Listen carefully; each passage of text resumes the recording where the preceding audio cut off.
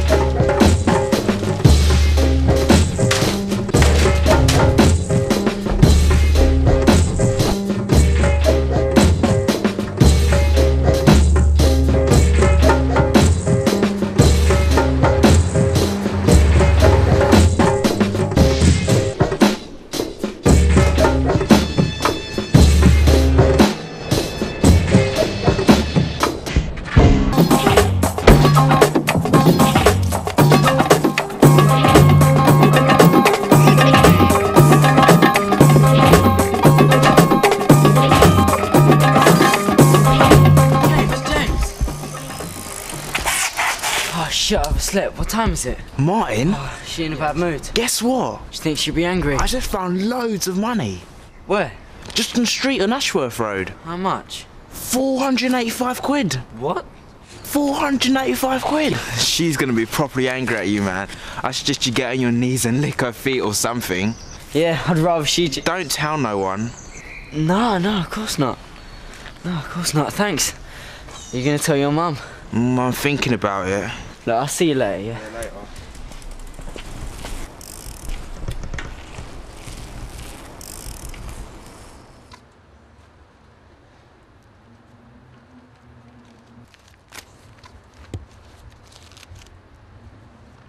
Where did you steal the money, James? I didn't steal it, I found it. So you're telling me you're sitting there with £230? I don't think you have to remember there is someone sitting on there. I don't like it at all. Can I keep the money, Mum? No, of course you can't. You are going to take it to the police station and they will deal with it. I'm not going to the Babylon with my money. No way.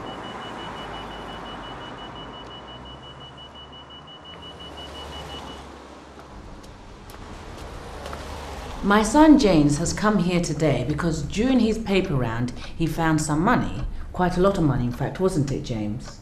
Yes, Mum. £230 to be precise. It's all there, you can count it. £230? Where did you steal the money, James? He didn't steal it, he found it. You don't just find £230.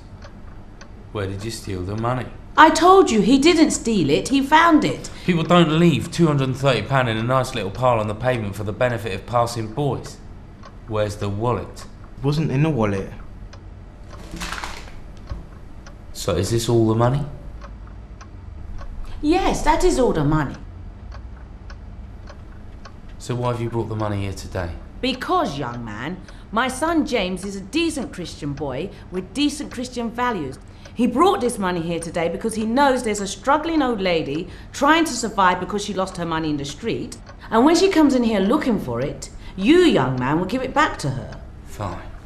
Well, I'll put the money into lost property. And if no one claims it, it'll be yours in 3 months. I can't believe you just giving them all my money. It wasn't your money, James.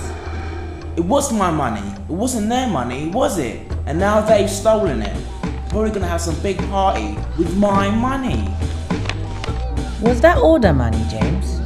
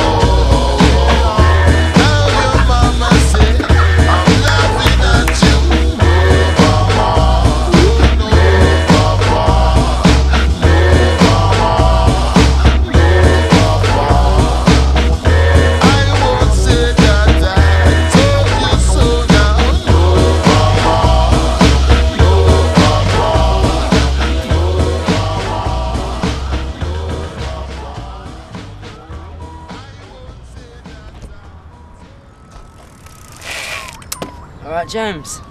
Yeah? Happening scene last night. Yeah. Nice trainers. Did your mum know you got them? Yeah, but she doesn't know how much.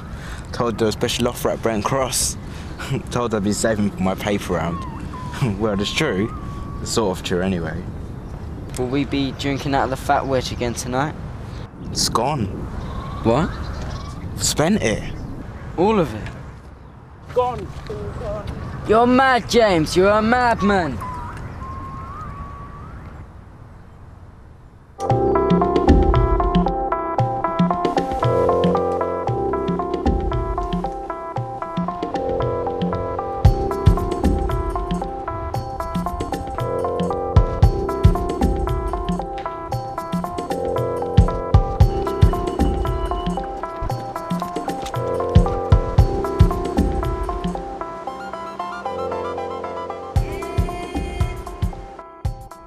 Yes, young man, what can I do for you?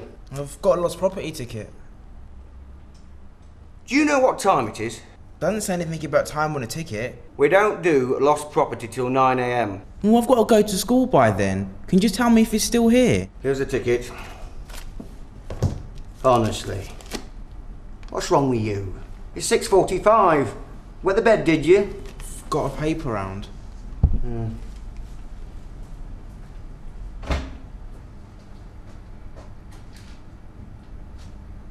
Well, seems the early bird catches the worm.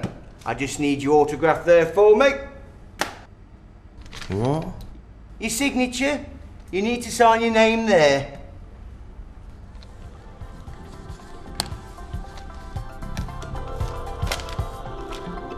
Well, go on then. Take it. I won't bite you.